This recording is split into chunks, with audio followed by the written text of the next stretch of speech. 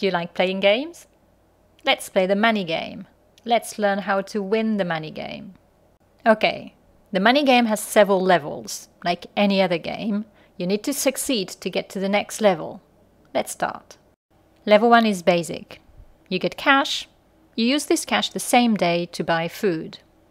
How do you go to the next level? Just don't spend more than you have. If you overspend, you're stuck in level 1. Great, you have reached level 2.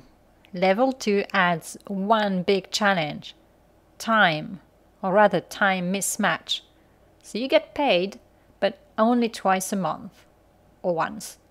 And you have to buy food every day. And to top it all, you have one big expense, your rent, once a month. Most people get stuck at level 2 because our brain is not good at managing time. It's as if juggling with different balls, but you only have 2 hands. How to reach the next level?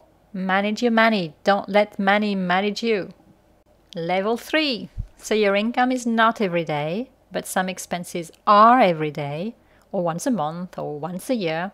In level 3, to increase the challenge, there are tons and tons of things you can buy, tons of ways you can spend your money. Millions of shopping malls, thousands of online shops. And that's hard for a short and wired brain. There are just too many cool things to buy.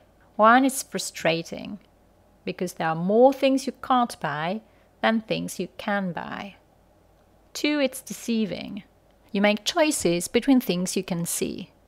But it's easy to forget about other expenses you don't see. But your income stays the same.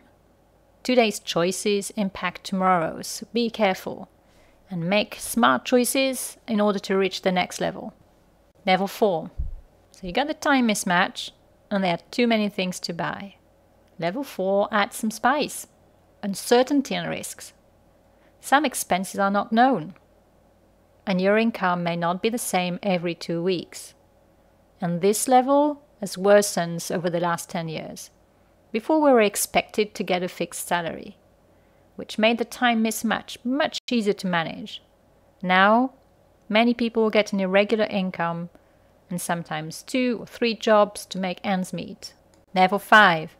At this stage, you have managed spending less than your income, despite the time mismatch, and despite all the so many cool things to buy, with the additional challenge of irregular income and some surprise expenses. Ready for the next challenge? You have to manage virtual money. Money is no longer banknotes and coins, but just digital numbers in computers. So it's much harder to see how much you spend and how much money you have left.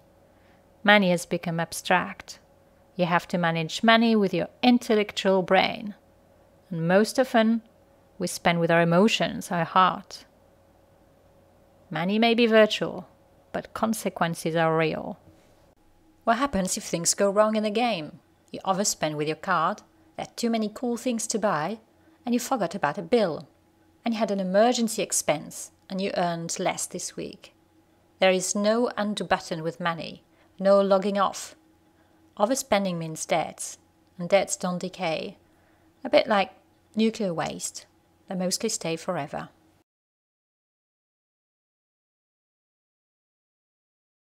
Even worse, unattended debts grow. Interest compounds. Like mice, multiplies very quickly if you don't pay your debt in time. Late interest become a debt that bears interest too, and before you know it, you are deep in the debt pit. Level 7. We are reaching the last level now. The rules of the game are clear. You don't spend more than you earn. But there are many challenges. Time mismatch, too much choice for our short and wired brain, and sometimes income is not there, or an emergency pops up, and money is all virtual.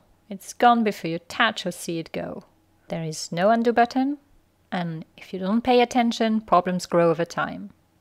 The ultimate challenge is that when you press help, it is all in a funny language called finance that has nothing to do with plain English. Game over. No undo button.